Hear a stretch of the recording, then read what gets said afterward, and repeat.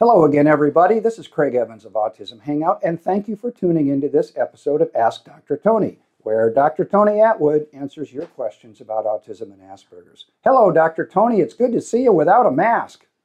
Here I am, the real Tony, no mask or hidden characteristics, yes. It's just nice to see you. COVID has been tough on all of us. All right, well, we have queued up many questions over COVID, and if you're ready, I'm ready. Yep, I'm ready. Let's go. First category, self-esteem, self-identity. I am in my mid-50s and have just been diagnosed with ASD. My diagnosis came about from struggles in my professional life. Now, you have spoken about being a first-class Aspie. Can you talk about how to balance the deficits of ASD that create issues with others and the strengths that can come from it? After years of coping and not that successfully, what does a first-class Aspie look like? Good, very good question. I think it's creating a lifestyle that matches your abilities. The difficulty in employment is that sometimes you are very good at something, maybe the information, the knowledge, the problem solving, and then the organization you work for may put you into team leadership or aspects that you find very difficult to cope with. They're not really tapping into your strengths.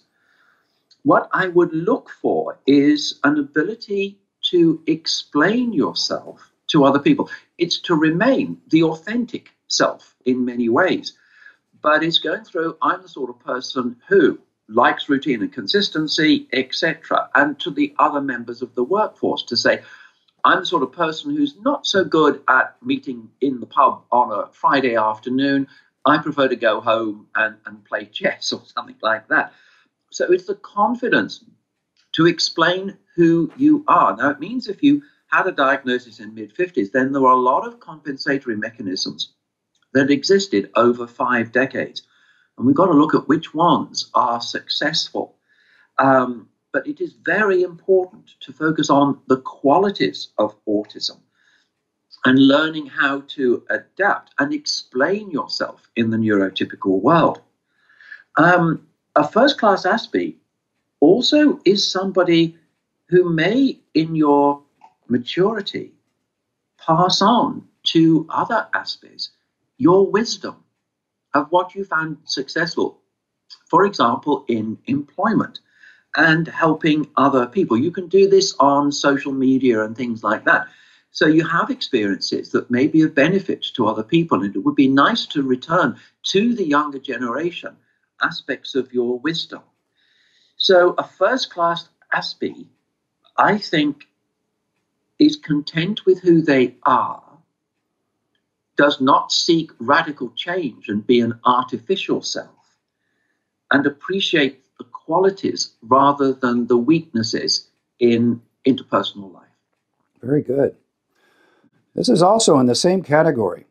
So how ought an autistic treat themselves in thinking about themselves? Any ideas that might stick and cause a better internal life? I've been involved in some research which focuses on maturity, aging, in other words, my age and older. And one of the things that came through for those 65 and above was to be less critical of yourself. One of the characteristics of autism is self-criticism. Now, when I analyze the criticism, it's far greater than any parent has done, any teacher, any boss, line manager, or friend has done. It's what the autistic person themselves expect of their own performance. And it's, as we say in England, to cut yourself some slack, to be kind to yourself. And that's what I would ask you to do, is to be kinder to yourself and actually look at how amazing your abilities are. It's not what your final achievements may be, it's how far you've traveled for those achievements. And other people may not be aware of the amount of effort that went into it. Only you know that. But please be kind to yourself in acknowledging that. It's also, I think, to have closure and forgive those that may have rejected and persecuted you. Otherwise, there's a tendency to ruminate over why would you do that, and you can't should we say, have closure on what's occurring. So please forgive those who have been mean to you, rejected to you, and so on, and also their ignorance and malicious components. But it's also potentially meeting other people on the spectrum and joining with them as a new culture and a new engagement. It's a new life there. So how ought an autistic treat themselves in thinking about themselves? Kindly. And interestingly, some of the kindest people I know have autism, but please be kind to yourself. Very good. Next question. I read a lot where people with Asperger's have high IQs, yet are unable to find work or happiness, especially in relationships. Why is that? And how many individuals with Asperger's who have an IQ of 160 work a job that fulfills them and is in a successful relationship has Dr. Tony actually met? That's a good question. It is, and it's very poignant in a variety of ways. One of the risks in autism is underachievement.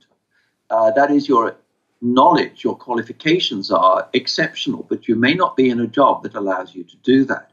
You are a very kind, loyal, honest person, but you can't find or maintain relationships at a level that you would really like to do. A lot of this is to do with interpersonal skills in the job situation, for example, and the employment accommodating autistic features. This is intriguing because with my friend and colleague, Dr. Michelle Garnett, we've written a book about to be published by Jessica Kingsley Publishers in a couple of months' time called Autism Working. And this is a workbook which goes through the challenges socially, sensorily, executive functioning skills, ability to explain yourself, etc. And it goes through a list of questionnaires, exploration of your abilities, and recommendations. So I would suggest to have a look at Autism Working, because it also includes how to explain yourself to your work colleagues and your line manager. There are also videos you can download as well, so that your line manager can watch the video about autism and understand you to a greater degree. So I would suggest that. Also, Jessica Kingsley Publishers have a lot of books on employment. Now, relationships. The issue here is meeting each other's needs. Sometimes the need in autism is going to be at home for solitude, but the neurotypical partner's need is for companionship. Now, the qualities of autism are honesty, trustworthiness, often handsome, maybe source of income, but it's also the emotional and social needs of the partner. Now, what I've found, because I do work in relationship counseling in autism, is that when the autistic person is motivated, they will achieve it. They will get there. All they need is guidance. Again, Jessica Kingsley Publishers have a number of books to help relationships. A new one by Maxine Aston, the Partners Workbook, second edition, is a very good resource for the two of you to go through to understand each other's perspective. So it's really a question of guidance and support for the relationship to be successful. And once you have that motivation from both partners to learn, it's a problem of dual empathy, in the sense that we say that there's a difficulty in autism of understanding the thoughts, feelings of a neurotypical, but there's also the neurotypical's difficulty in working out the thoughts and feelings of the autistic person. I can't read your facial expressions, and your mind seems to be a blank to me, and so on.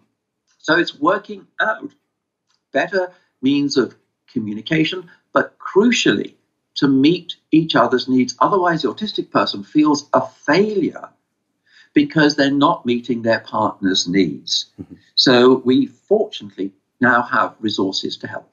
Mm-hmm. Dr. Attwood, you travel the world and giving speaking engagements, and I'm sure during these conventions, oftentimes a first-class Aspie will approach you. When you meet somebody that you would consider a first-class Aspie, Do they show these characteristics like an extraordinarily high IQ and satisfaction in their jobs and satisfaction in their relationships? I have met Asperger's autistic people who are happy, Yes. but it's a different definition of happiness. For neurotypicals, their happiness is their social network and the intimacy that may occur verbally, emotionally, and physically. In autism, your sense of happiness may be time in nature, time with your pets, the achievements, you seeking knowledge. Often with autism, there's a thirst, an almost an irresistible, unquenchable thirst for knowledge and information. And then is getting those needs there. So when we look, are they successful? It may not be in neurotypical terms. It may be in autistic terms. Very good. Next is about multitasking. Hi, Dr. Tony. I have a problem that nobody seems to understand. I can function seemingly okay in a job as long as that's all I do. I can be social and maintain friendships and family relations as long as that's all I do. And I can keep my home in decent state. I can maintain hygiene, etc., as long as that's all I do. But I cannot do them all at the same time. They're all very demanding tasks that completely drain me of mental energy, and trying to handle them all makes me burn out over and over again. I feel like I can't deal with the everyday demands of life at all, as there are way too many. What am I to do? Okay, often people don't realize the amount of energy consumption that an autistic person consumes in work, social, daily living skills, etc. It's phenomenal. And Maya Tode, who's based in Copenhagen, she has autism. And she's actually now qualified as a clinical psychologist and sees her clients in Copenhagen, and she's brilliant. She's really good. And she developed the concept of energy accounting, like a bank account. What you'll do with that is in your day, there are going to be energy withdrawals, socializing, budgeting, crowds, certain people, expectations, and so on. They will drain you of energy. Social is very important in that sense, but also anxiety drains you of energy. But then there are things that infuse you with energy, maybe solitude or special interest, being with pets or in nature, etc. But it means here that the balance is needing adjustment. And so what we would do in this situation is find out what is it that drains you of energy. We make a list of them and then ask you for each one, 0 to 100. 100 means a lot. What's the range? And that's 60 to 90, or that one's 40 to 80, etc. And then in a week, what have you actually consumed your energy on in categories of interpersonal? It may be work, it may be budgeting and so on. And then look at what have been the infusions of energy for you, 0 to 100, I'd say. And if it's in balance, you risk burnout, but depression as well. And energy depletion is a major cause of depression in autism. So it means that you then need to be very strict with yourself. And in the following day or the following week, you must, if you can, reduce those things that drain you of energy and increase those things that infuse you with energy. And you have to do that. Otherwise, if you're trying to be successful on all fronts, you've discovered you can't. It takes too much. So you've got to do some pruning. And sometimes it may be part-time employment may be appropriate. It may be in terms of contact in friendships and family relations, etc. You may need to say to them, I need a break. I need a bit of solitude here. And you need to say to them, it's not rejection. I'm not rejecting you. It's not that the friendship or the family relationship has ended. It's just I need time alone to recover. So you need to explain those components because there's a fear of rejection and so on. And it may also be that you need a life coach, somebody who can talk to you about what are your priorities, what are the essentials, you've got to keep those going. What are the ones, well, it's a bit debatable. If you've got the energy, do it, but only do it if you've got the energy. So you need to look at re-energizing strategies. The next category is meltdowns. And because of COVID, we had a much higher percentage than usual of questions related to meltdowns. And these are meltdowns in adults. He's just trying to cope. Please do a show on meltdowns in adults, in families, in workplaces, marriages, and relationships. How can this person help themselves? It's one of the most difficult parts of autism in the senses of a meltdown. And the person wants to avoid them, but sometimes they happen, and then there's remorse for what has occurred. It's going to affect the attitude of other people towards the autistic person. And because meltdowns are very unusual in the neurotypical, often they don't understand what's going on here. Now, when we explore meltdowns, it's usually due to social and sensory overload.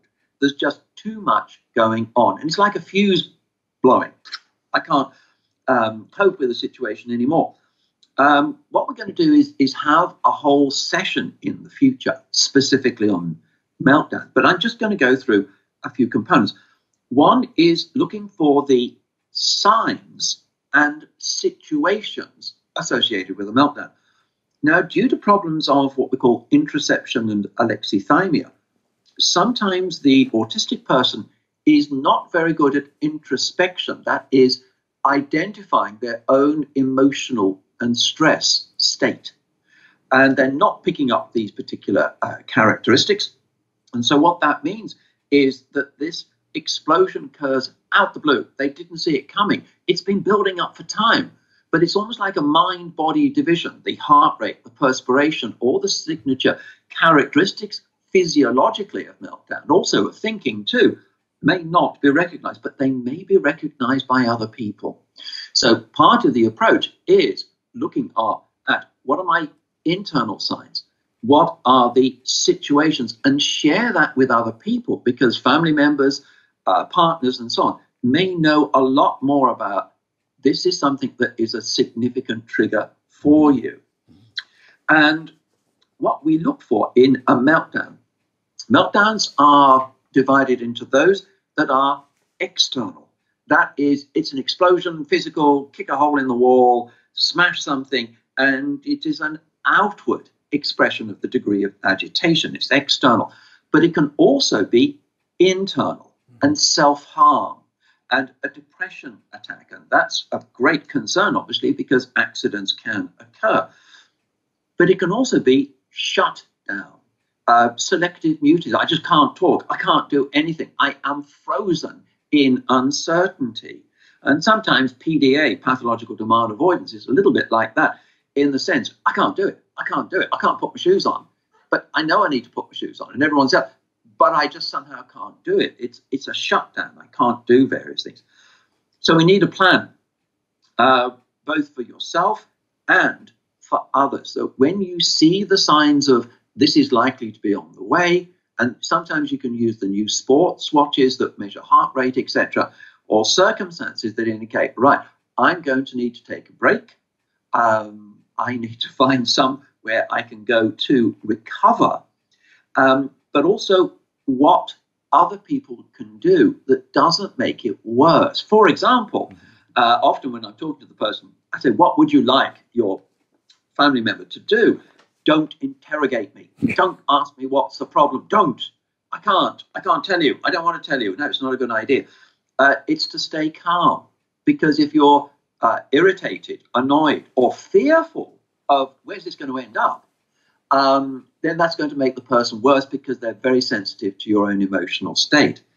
Often for the autistic person is you need time out in solitude to recover. Takes time.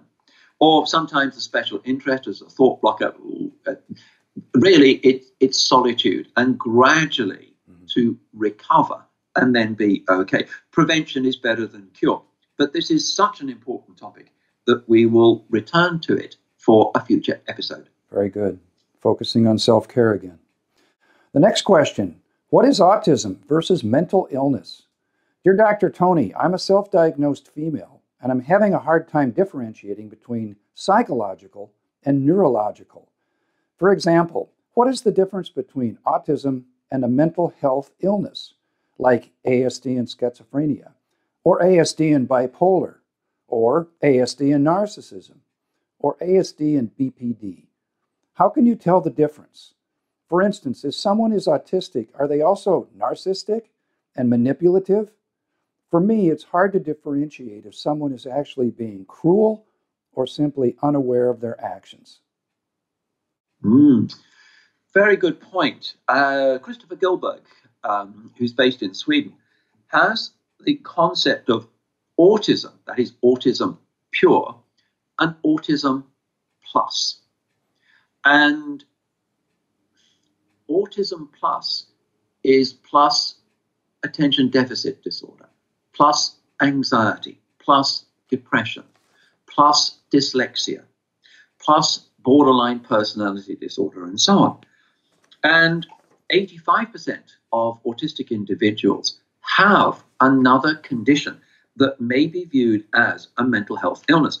Now, unfortunately, autism is defined, and the diagnostic criteria are in a document by the American Psychiatric Association, DSM-5, and it's referred to as the Diagnostic and Statistical Manual of Mental Disorders.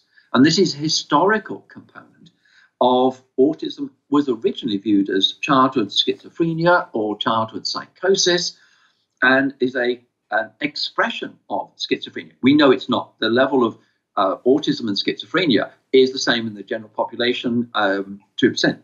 So 2% of autistic people develop schizophrenia, and it's 2% in the general population. So there's not a higher level, really.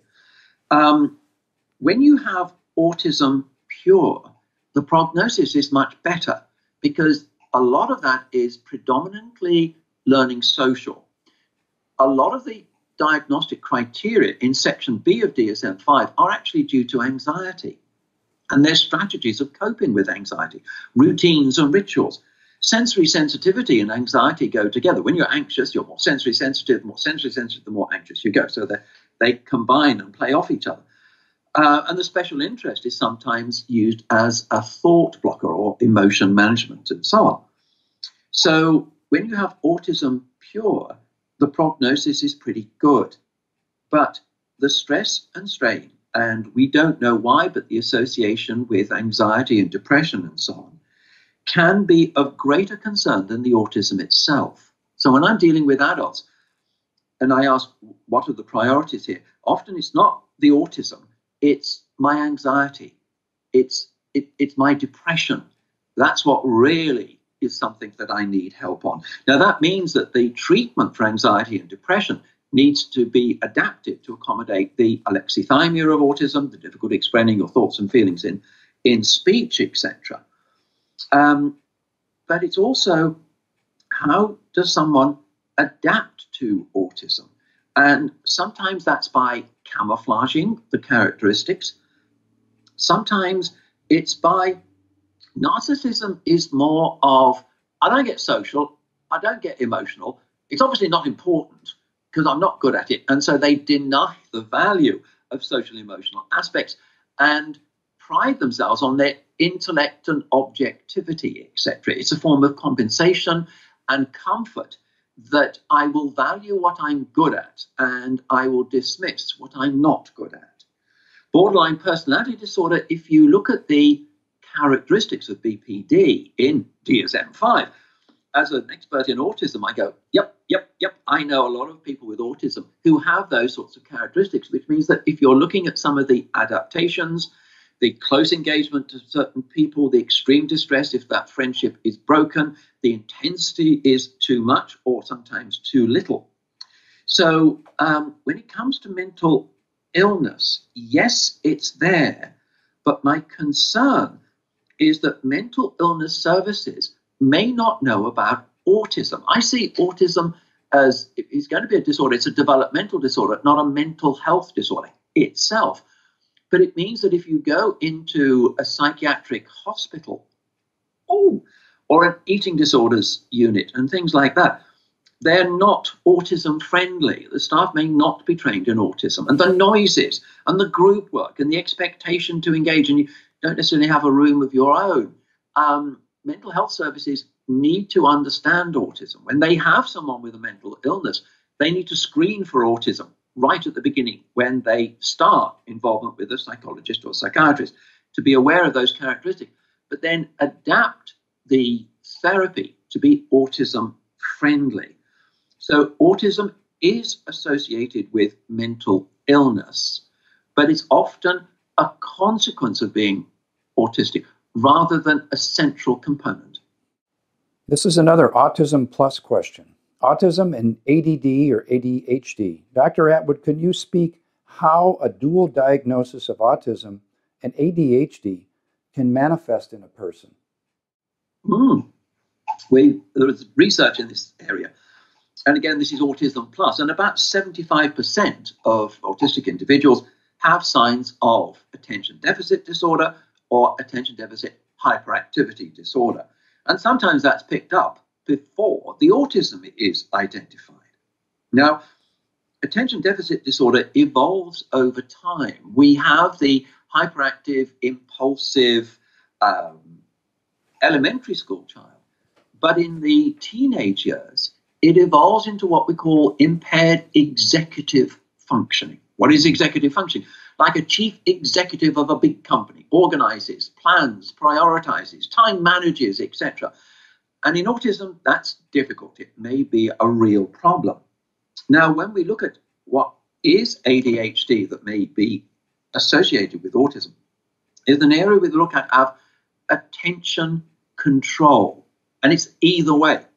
It's either they can't attend and they keep being distracted by everything else, or it's over attention to one activity and not realizing the context. And actually, we need to move on here. No, I've got to have closure. I've got to finish it, and so on. So it's attention control and regulation can be a problem. It's also inhibiting impulsive. I know, that's what I'm going to do. Well, hold on a moment.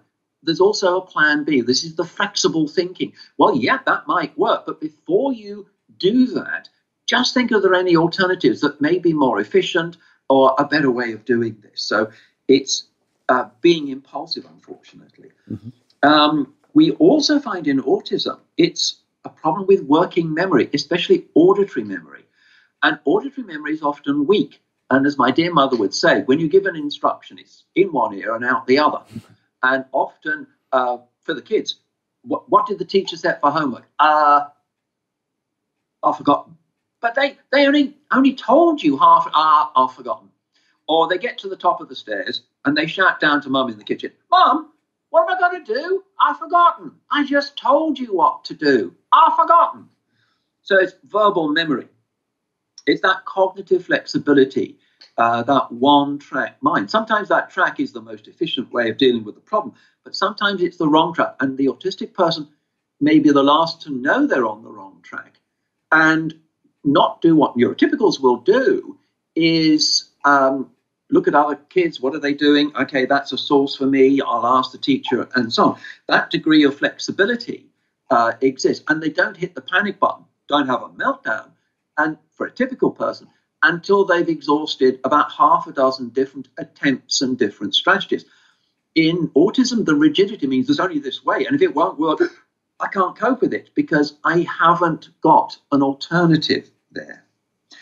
It's also organizing and planning. What equipment are you going to need? And organizing it means that as an adult, your house is full of incomplete chores that have not been done. And you had energy to begin with, and then, it's still not painted, it's still not working, etc. So a lot of unfinished jobs.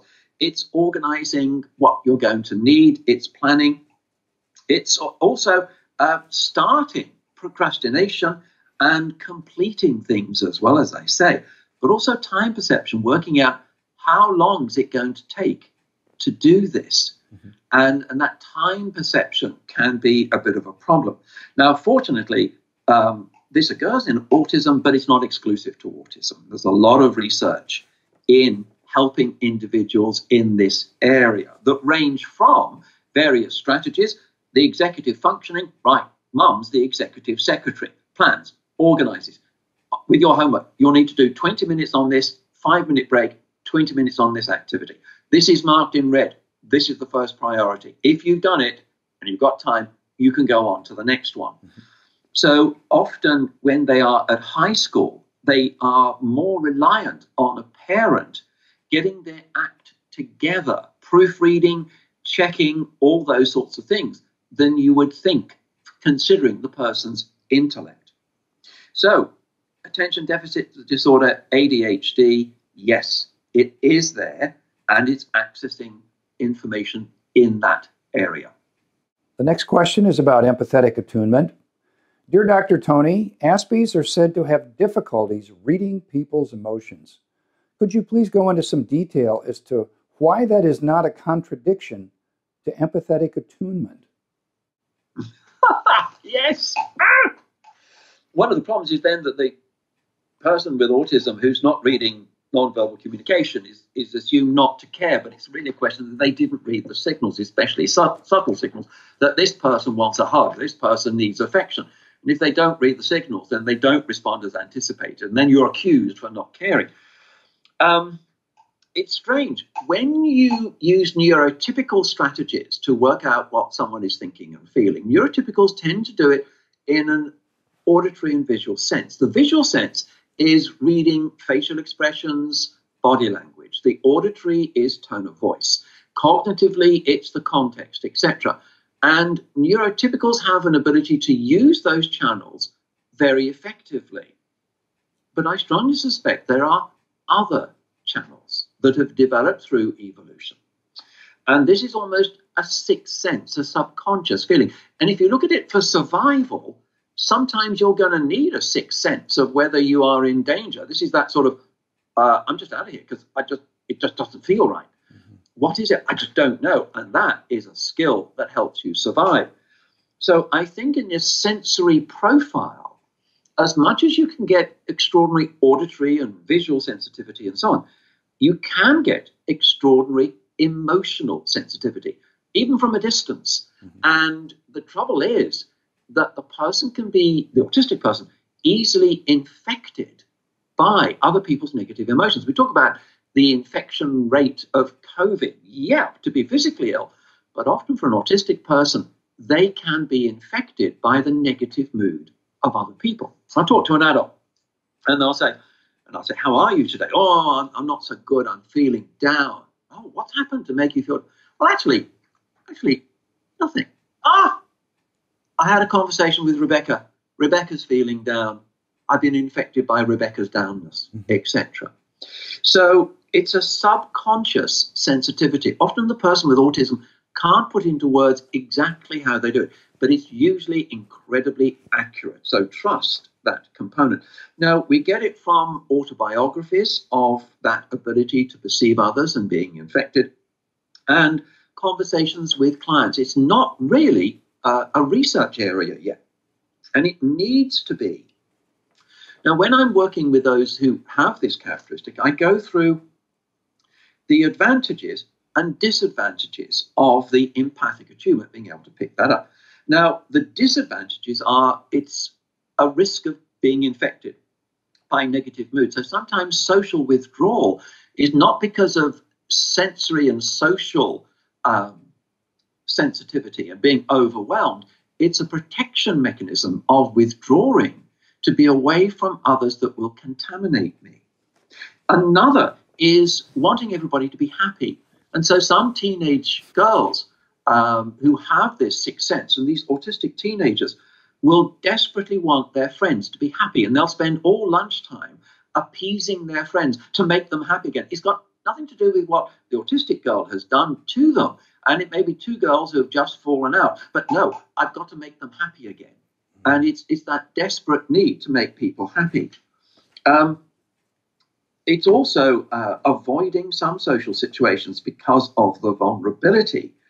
And it can lead to a successful career in the caring professions.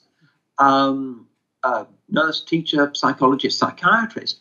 But when I work with such individuals, one of the problems is they're so sensitive to emotional state in others, more than a conventional psychologist. They are picking up dimensions that a typical psychologist wouldn't do because they use conventional strategies. But I have to help them not be infected by the experiences of their clients. Mm-hmm. and to create a shield and not to feel down because you've got extreme empathy for their situation, which is good. As a clinician, you need that. But the downside of it is it will drain you. So you need an umbrella for the rain of emotion coming down, or a shield or a suit of armor or something like that. So it is an advantage in terms of career, but you must be able to protect yourself.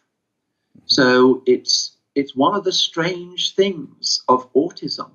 It's, in many ways, I'm fascinated by the contradictions that conventional testing of working out what someone is thinking and feeling using NT channels, not so good. But autistic channels, oh yeah. Very powerful. Dr. Tony, we have many questions that came in over COVID, but we have one more question that we could ask today, and then we'll pick up a series again in the future. This is about faking it and masking. Hello, Dr. Tony. I'm currently a student teacher, and I'm struggling with coursework and with my course instructors who told me that I cannot be a teacher. Unfortunately, my symptoms increase a lot due to the emotional stress I'm facing. In school, I managed to hide my Asperger's quite well, but now as a teacher, I don't. What can I do to function better? Also, would you advise against a career in teaching? No, not at all. And unfortunately, your course instructors are demonstrating their ignorance.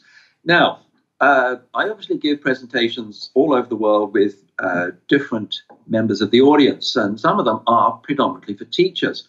And I'll talk about autism to help them support autistic kids in their class. But I invariably get teachers coming up at the end of the session saying, Tony, you just described my life. I hadn't thought of it that way, but I'm on the spectrum. Yeah, and this is true. And some of the most talented teachers are on the spectrum. Actually, they're usually very good at teaching autistic kids because they make the classroom an autism-friendly environment. And they have a teaching style that's not contemporary. It's not, shall we say, what teacher training colleges expect, because they're teaching their teachers to entertain, to engage, that you're on stage and you've got to get them entranced by your personality and so on. And that's not easy for an autistic person to do, but it's not the only way to teach somebody. And when you've got structure and purpose and so on, and I have found that autistic teachers can be very good. Their difficulty can be in managing kids who are, how shall I put it, wanting to upset the situation and so on. But it's a skill you can learn. And it doesn't mean to say you can't be a teacher. You look to the training college to give you advice in that. Now, when I talk to those teachers, they say, my problem is not the classroom. It's the staff room. It's the bitchiness. It's the meanness. It's the in-group and out-group, or the expectations I'm supposed to socialize with them. But when I'm in class, if this is a female teacher, I'm queen of my domain. It's just me and the kids. And the kids respond to that structure, that sense of order and consistency, and they respond accordingly. So please, having autism should not be a reason to abandon teaching. Please go ahead, do it. But you may need help in behavior management of kids that are a challenge within the classroom. Mm-hmm. But as a teacher, you are likely to have an ability to convey your information in a very successful way. Depends on the topic. At high school, there are many who are chemistry teachers, maths teachers, science teachers, but also music teachers. And there's no type of teacher that I would say an autistic person can't do. I would say it's all of them. But the person may need a mentor, fellow teacher, who can help them with the protocols, the egos, the policies, all the ins and outs, where the person, it's a whole new ball game. And usually their problem is other teachers, not the kids. I'm pleased to hear you say that, because one of the extraordinary gifts of autism is the ability to think and think well And to be able to put these people in higher institutions, they can reach NTs because, frankly, they're that much smarter. So it pleases me to hear you just enforce or reinforce how important it is that people on the spectrum consider teaching as a career. Oh, yeah. Dr. Tony, that's all we have time for today. I always look forward to these sessions because they're so educational. So thank you again for today, and I hope to see you again within another couple months, and we'll dig back into this pile that COVID gave us. Okay, before we go, Craig, a little comment for me to make. It's July, and we're recording this. And for me, this is a very significant month because in July 1971, I went as a volunteer to a special school and met 2 classically autistic kids and decided in July 71 to have a career in autism. That was my goal. That was my ambition, to be an expert in autism. And I've become an expert in autism by actually coming in to ask Dr. Tony, and what you're doing, thank you so much, Craig, is so affirming of my conviction when I was 19 to have a career in autism. And what I've learned is now passed on to other people. And it's great that this is passed on and so on. But I'm celebrating my 50th anniversary of exploring autism. Oh my gosh, I'm so grateful you're a part of this community, Dr. T. I'm so grateful. 50 years, half a century, but think of all the lives that have been able to listen to what your research has given us. So I thank you for the whole community. Thank you, Craig. I really appreciate that. What I would like is a time machine to go back to my 19-year-old self and say, yes, you'll do it. You will be successful. You will exceed expectations. Very good. And thank you, everybody, for tuning in. We'll be back again soon with another Ask Dr. Tony.